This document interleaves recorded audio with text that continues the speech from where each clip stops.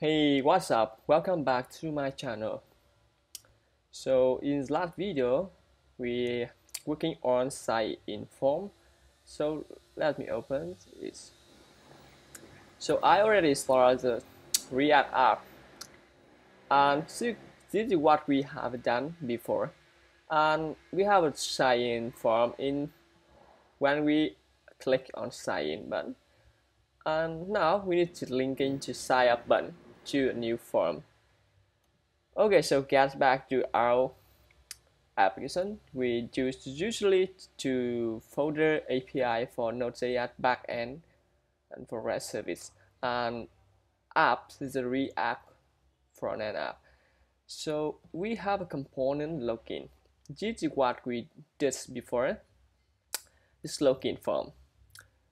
So when we link in the sign up button to a new form, two ways to do that. So you can create a new component, get a sign up, and copy sign in button.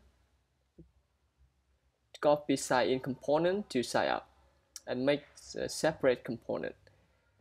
So, and also we can do a same custom same. For example, I want to do this.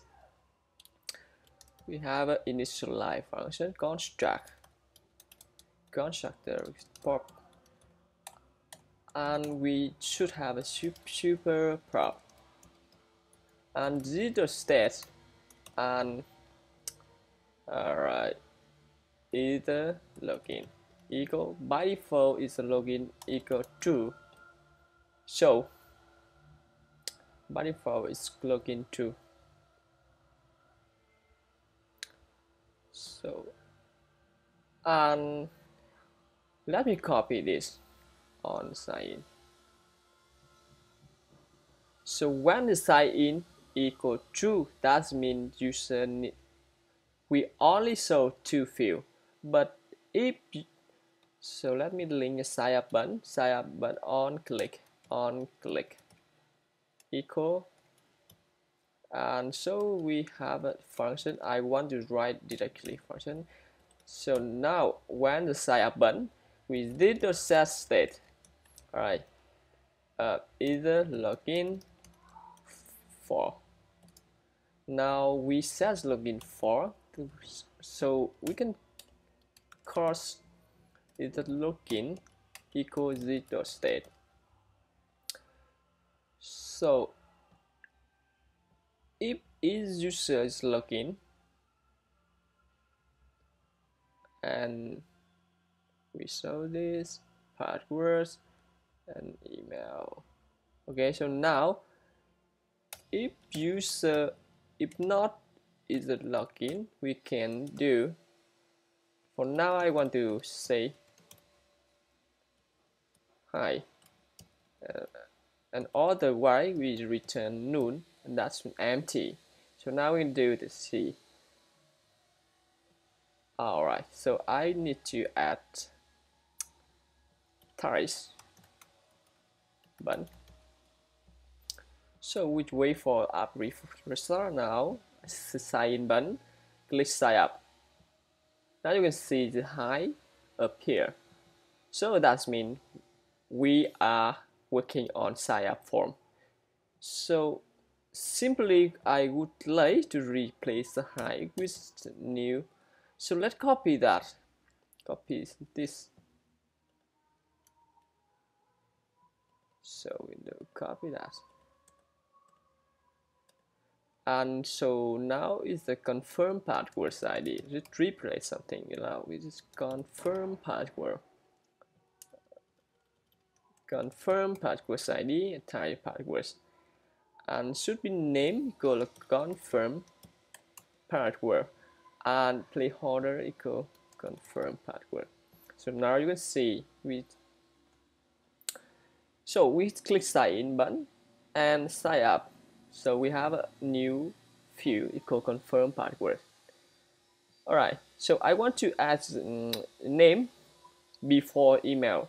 So the same thing, I will add some conditional, and if it is not login,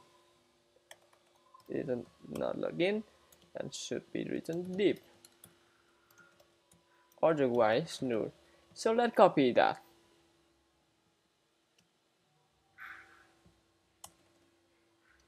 Alright.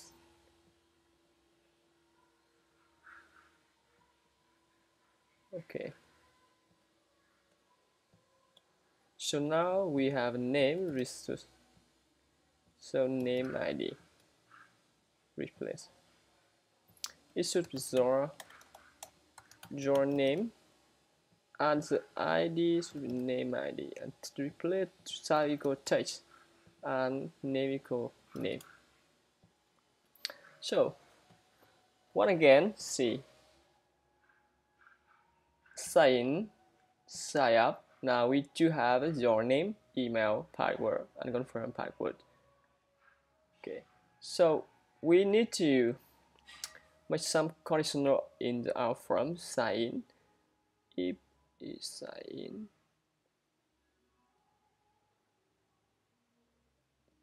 So let's see. Don't have an account.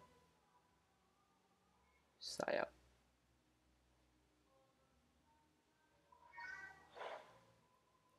I believe we do this. But let's copy this. Don't have an account. Sign up. Up. Let's up button link. So within app sign, don't have an account app sign up. This sign up. Now this up button. Now we need to style some CSS. Alright, so before sign CSS, I want to start stack. So cd app, cd add rc, cd, alright, cd CSS. Now search what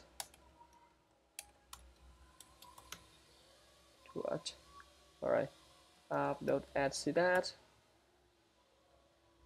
Okay, so now we have a CSS and app. Now we can do, sorry, should be app.cSS. App login form. So we need to get back to app button.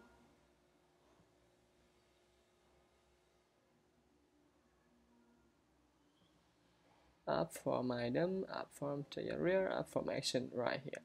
So app button and app. So with background none, border none, and color prime color. So let's see.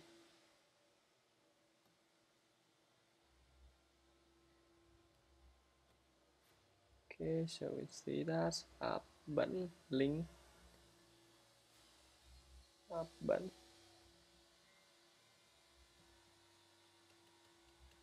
Oh, sorry, I pushed wrong this class name, and should be button type and class name right here.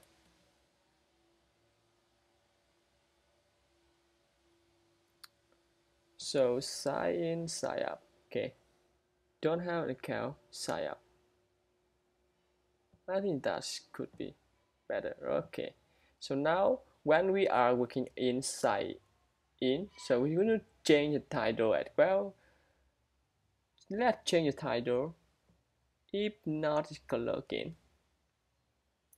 So okay, sign in here, title. So we can do this.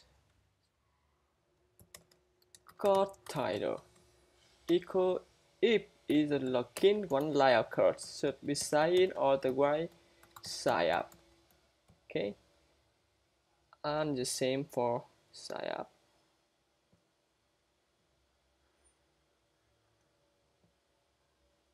So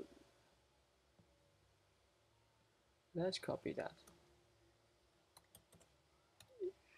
Either side is a login, so we return this, and otherwise return this.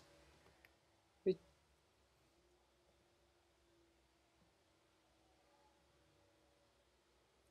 So if it's login, we have sign in button and sign up button, and all the way we should be have a sign up and sign in. So when the sign in, we set login to true. Okay, so now let's see if it's login. Sorry, some right should be question mark.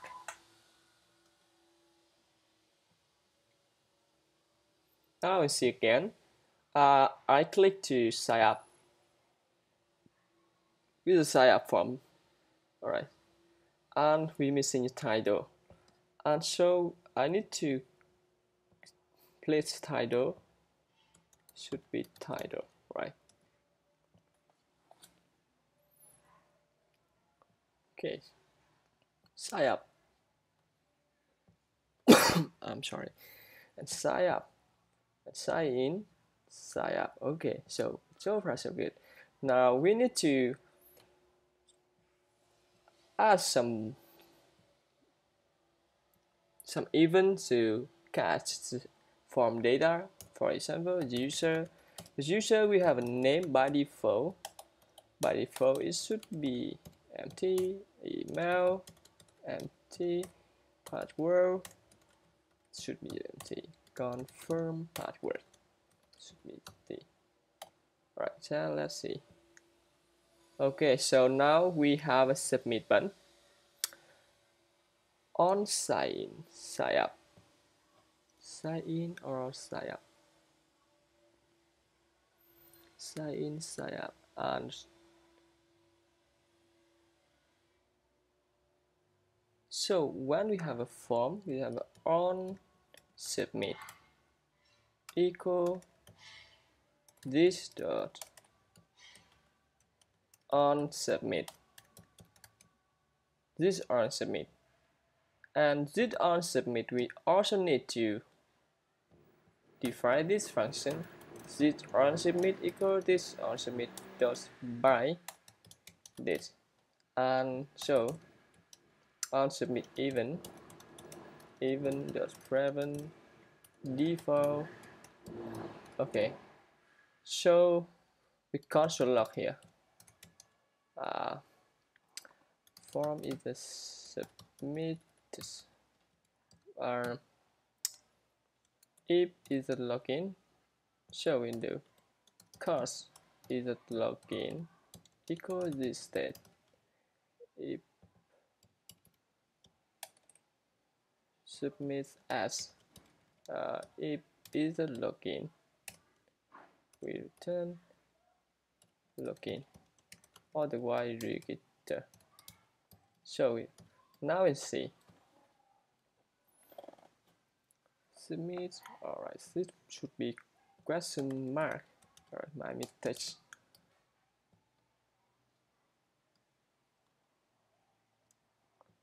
So clear that. It's sign in, and now I enter something and hit enter. Okay, it would be email. Right, so hit sign in button. Now you can see the form is submitted as login, and if I change the submit, let's do the bit. So now I want to have a name and hit something like that. Okay, so hit sign up. Now you can see in log console, you can see form is submitted as register. Okay, so look good. Now we need to add some event for the form. I want to, for the name, now on chain equal this on text field change, on text field change, and also we need set value equal. So cost user value equal user dot name. So on text field change. On text field change, we need to define this function as well. Same thing for on submit. We do this does by this, right? And so we need to add function even.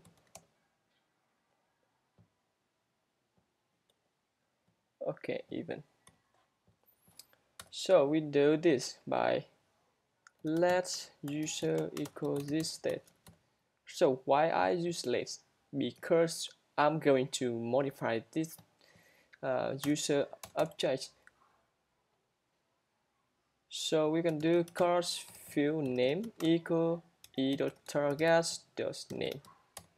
Course field value equal e.target.value. So now you can make a test. So simply I would like to copy that. Its name and copy that. User email, right? And password, and confirm password.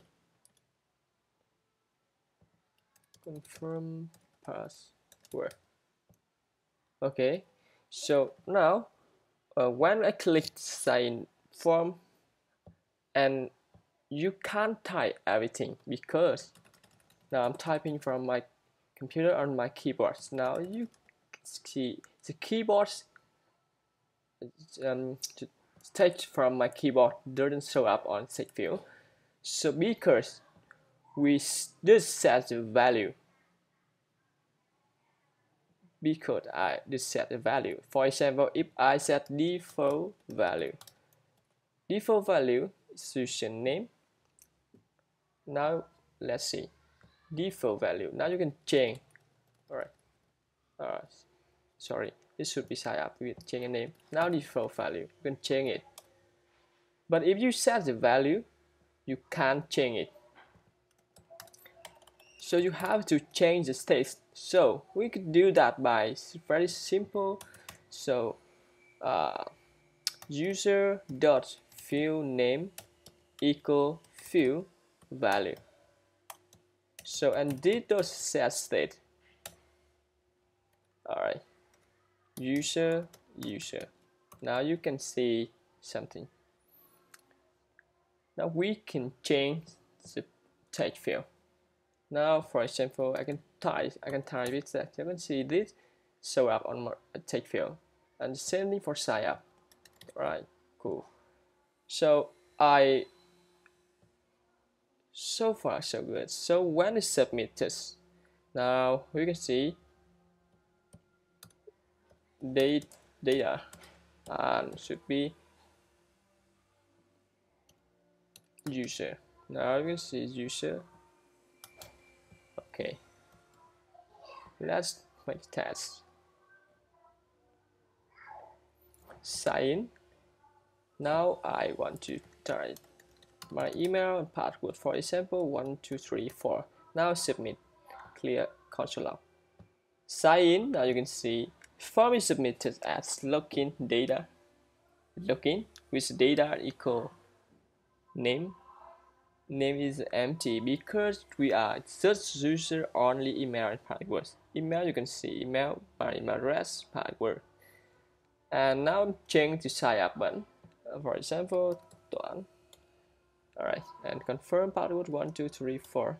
Then submit again. You can see form is submitted at register with data, the object, name, email, and password. Confirm password.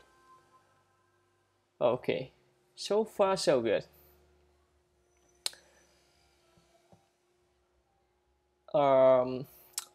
So in the next video, I will create backend for REST service to save data. Okay, see you next video. Bye for now.